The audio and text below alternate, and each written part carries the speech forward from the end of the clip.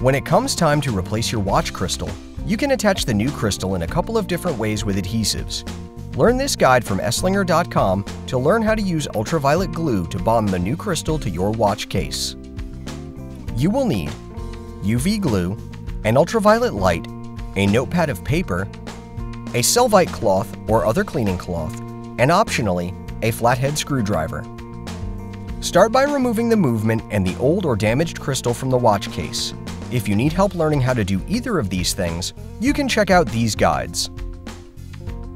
Once you have removed the old crystal, clean the watch bezel where the crystal usually sits by removing any remaining adhesive or dirt.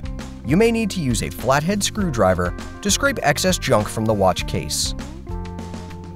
After you have cleaned the watch case and your new watch crystal is on hand, you need to test the UV glue applicator to understand how quickly the glue dispenses.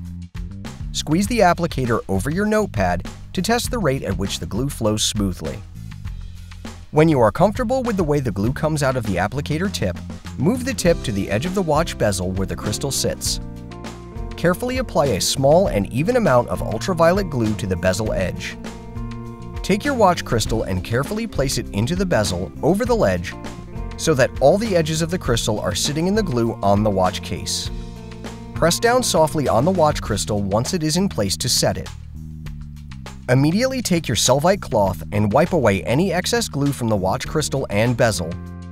Be sure that you don't press too hard and wipe the glue out of the edge around the crystal or push the crystal out of position.